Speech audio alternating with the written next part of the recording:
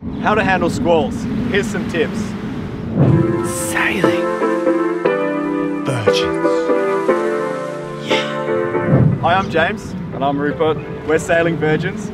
We're here in Nanny Cay. This is our base in the BVI where we start and finish our weeks. Best marina in the BVIs. Yeah, we love it. And so we thought we'd give you some tips on how to handle squalls. If you are prepared for squalls and if you know what they look like and are ready for it, then no problem at all. So listen up for some tips. Yeah. So let's talk about squalls. We've managed to break them down into 5 points. Number 1, what is a squall?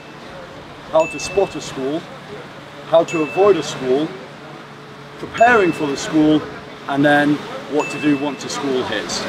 So let's go. The definition of a squall is a sudden violent gust of wind or a localized storm, especially one bringing rain, snow or sleet. In our instance, of course, it's big wind that brings rain. But in reality, it's a big grey wall of misery where the shit is going to hit the fan and you're going to have to sit it out for 10 to 30 minutes. Sometimes you have a minute to prepare, sometimes with any luck you've got 10 minutes to prepare. Yeah! The first sign is large cumulonimbus clouds. Sometimes within clouds you can see this thing called virga. Virga is basically rain that doesn't touch the ground. It evaporates before it hits the ground, and that can create some turbulence, which can usually sort of goes hand in hand with squalls. A rather late sign, which could be quite daunting if you're leaving it until this point, is the squall line approaching on the water surface. Rain sometimes follows the squall, but sometimes it's in front of the squall. So if it's raining, then that might mean there's a squall on the way. And the last point is radar. If you're fortunate enough to have radar on your vessel, you can often see the clouds coming closer and closer and monitor their progress towards you. You can actually get around these just like another vessel that you're on a collision course with. Yeah, so in the Caribbean, sometimes it's really distinct. You can see a squall cell, like in front of you, and you can either slow the boat down or you can change the course of the boat so you avoid it. And there's been occasions where we've sort of dodged between cells, and it's kind of a game of how not to get wet. So yeah, sometimes you can just sail around them. And point 1 of this is don your deck vest, get your life jackets ready, and even wear harnesses, judging by the aggressiveness of the squall. Number 2 is you want to have foul weather gear at hand. You might want to put it on, even if it's a beautiful sunny day. The thing about foul weather gear is if you're going to have a squall and it's going to be cold rain, even in the Caribbean, for sort of 10-15 minutes, you're going to get cold. So you might want to actually put the gear on, even though it seems like overkill, and be prepared for it. It's nice to check that all that foul weather gear still fits as well. Number 3 is secure the boat. You want to make sure that there's nothing which is going to break below deck. You're most likely to intensify your level of heel considerably. So make sure everything's away, double check those port hatches, and make sure those washboards are stowed. Number 4 is plotting your position. You want to go down right in the ship's log what the position is, lat and long, just in case you lose all the electronics. If you get a strike and your electronics go down or something like that, then you'll at least know where you were at a certain point in time. Always best to go downstairs and do a last minute log. Determine where nearby hazards and safe water lie. So if the squall does go on longer than your expected 10 to 30 minutes, make sure that you know of a bay or a place of shelter where you can go get refuge to sit it out until it finishes and you can carry on with your course. Yeah. And number 6 is shorten sail. So this is when you want to reef. Reefing is hugely important as a preparation, and it's maybe the most important thing to do, arguably.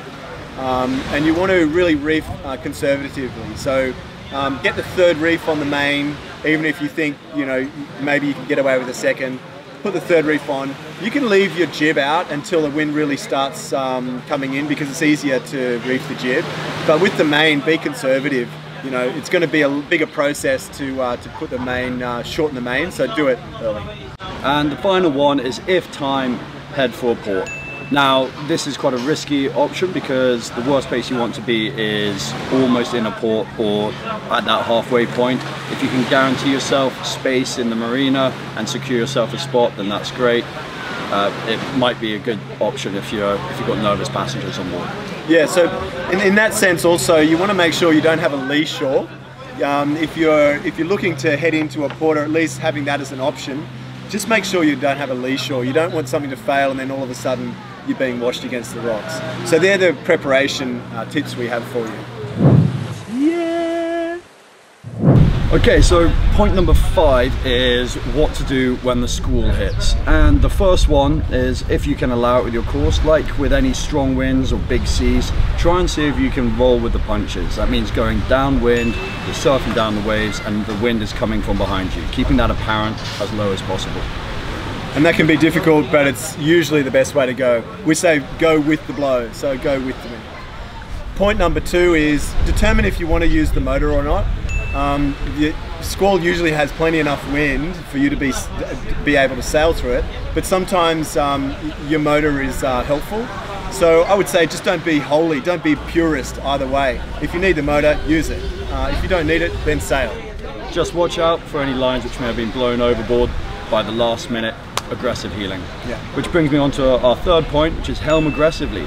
Be prepared for the weather helm or lee helm to pick up dramatically. Make sure you've got someone on the helm who is able to deal with the aggressive change and increase in wind. And fourth point is keep cool. If you're sort of well prepared and everyone knows what's going on, then squalls can actually be pretty exciting, pretty fun to sail in, especially because they're so short and intense. So if you've got the boat set up, everyone's good about it, you get smashed with wind and water, it can actually be a really thrilling part of the sail. So just keep you cool and you'll be fine. Yeah. Okay, so there we have it, how to handle squalls. Basically, if you can spot them and you can prep the boat for them, then they're not a problem. Yeah, don't be worried about them at all. It's a good opportunity to practice your reefing, always over reef. And yeah, don't be scared. A lot of aggressive sailing teams always head for the squalls and use them for their additional wind and power to progress through. Yeah. So we really hope you enjoyed the tutorial part of this episode. If you did, please thumbs up, please subscribe. We also have a Patreon channel and we have once a month free Q&A, live Q&A sessions with myself and some of the instructors. So please yeah, feel free to take us up on that, we really appreciate it. And now we're going to have a look at Cane Garden Bay.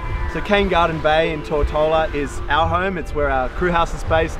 It's this beautiful beach with a great sunset and some great restaurants and pubs and that sort of thing, or bars. So yeah, we hope you enjoy this little look at Cane Garden. Thank you. Yeah.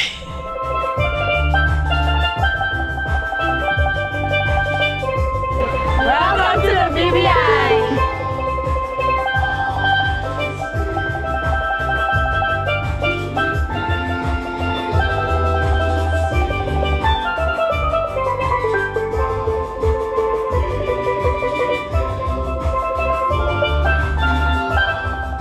Sailing Virgin.